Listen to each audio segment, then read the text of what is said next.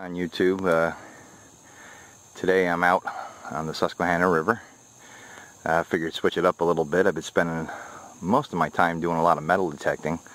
Those of you that follow, which aren't too many, which is fine, but those of you that follow, I've posted a few metal detecting videos, and I haven't really gotten out down here too much this summer because of the water. It was just water was up on this bank, and even now it's kind of hard to see. You can see a few rock bars sticking out. But so spent the afternoon watching today's solar eclipse, and here in Pennsylvania it wasn't a total eclipse, but we had about 70% coverage, and got my glasses and was out there checking it out. Beautiful sight.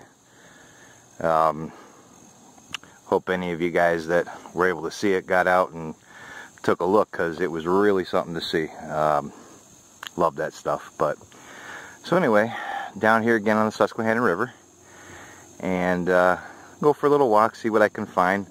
I'm already starting to find a few pieces of flint, some flakes there, but I'm hoping to maybe find an artifact to get on film, and we'll see what happens. Might even get out a little bit later, do some metal detecting, but figured I'd come down here, take an hour or two and take a walk. So we'll see what we get. If I find something cool, I'll get it on film for you, and hopefully see you on the first find. Back. It's only been about 20 seconds since the little intro that I made, and I got my first arrowhead, first point here. Pretty hard to see, but it is a tiny little, I'm not even sure what it is, but looks like it's all there. Take a look. Tiny but perfectly made. Awesome.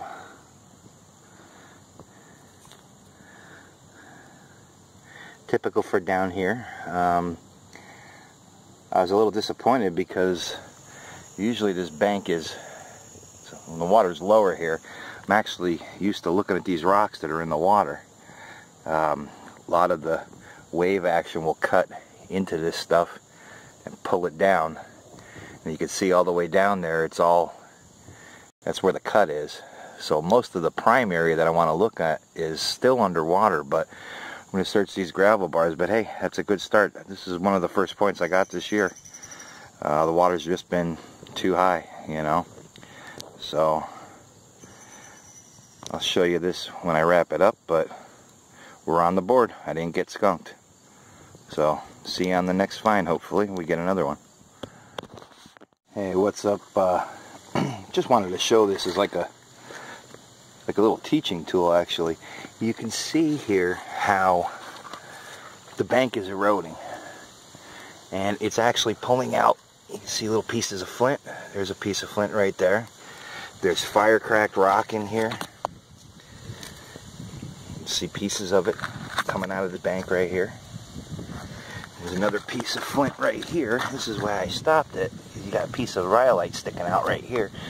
Again, not points, but this is all evidence, you know.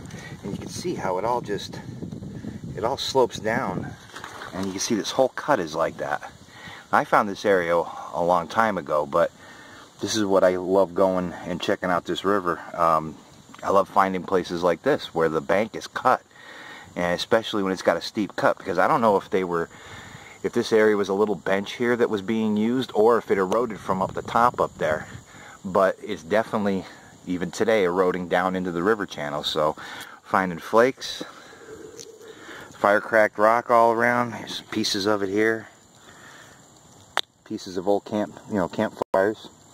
So this is a prime area. I just got that little point back there, and I'm hoping to pick up something in here, so I'll get back to you if I find something else. I found numerous points here over the years, so anything could be in here.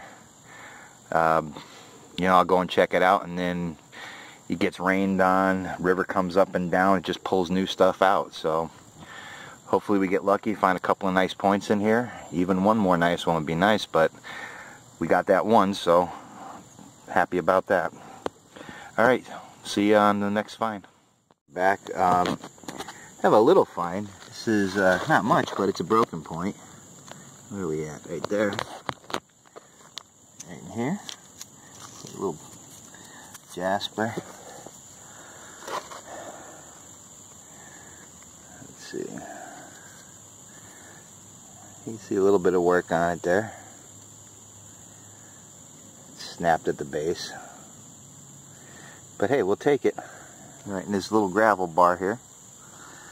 I already walked over this area. This was on my way back. I just always keep looking down because this area is just, you just never know. But another little something or other for the collection. Like I said, too bad the tip is, or the base is snapped off, but looks like it would have been a little stem point made out of some brown jasper there.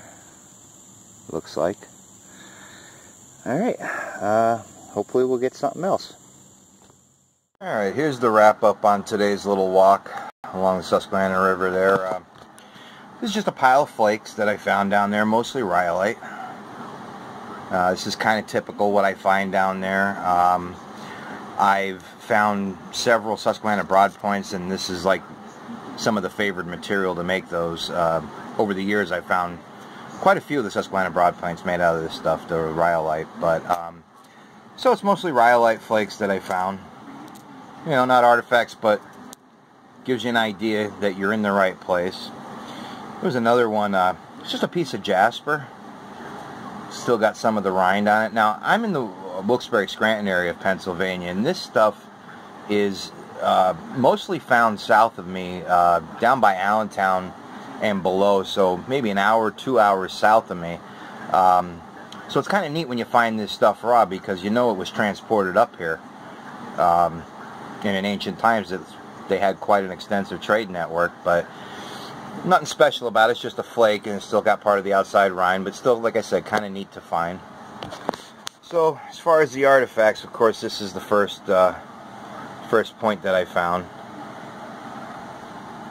down there today. It's actually the first point of the year for me, because I haven't really been getting down there. I've been doing a lot of metal detecting stuff, and plus the water's just been too high this year.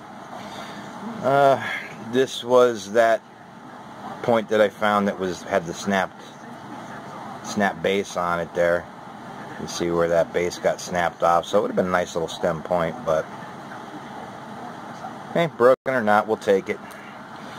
This here, didn't realize it until I cleaned up my flakes, but this has work all the way around. It was probably part of a blade, a little bit thick in the center there, but part of a blade or a tool or something. You can see flaking on both sides of it.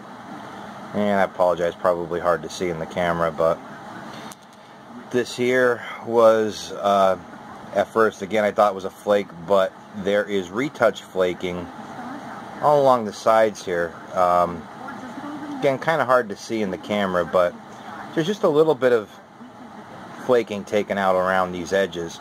So I'd call it like a utilized flake tool, or a little flake knife. They probably would have had it in their hand, and you know, maybe for cutting on something, cutting on meat, cutting on hides.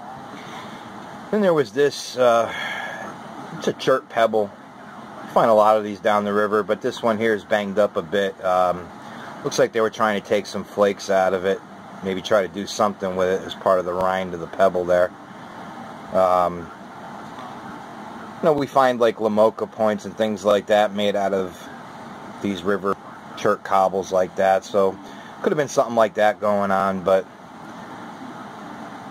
obviously not finished, just a lot of big chunky flakes taken out of it. So, but anyway, that's the wrap up today. I said not much in the way of artifacts, though. It's a cool little point there. I'll take that any day, add it to the collection. But yeah, today's been a good day.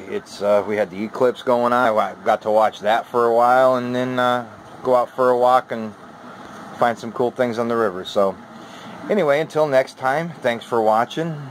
If you have any questions or comments, leave them below. And I'll be back on here again with some metal detecting videos, and if I get back out doing some looking for the Native American stuff, I'll try to get that on film as well. Anyway, take care, good luck out there, and have a great day.